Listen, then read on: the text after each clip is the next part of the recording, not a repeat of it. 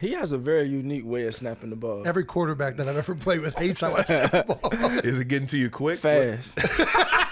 It's up on you. You know, Nolan Ryan, the center right here. People always ask me, why's your stand so low? I'm like, I got to be in an athletic position to catch the ball when it's coming. I remember my rookie year when I came in, like I come in, I have a couple plays here and out throughout the game. Oh, yeah.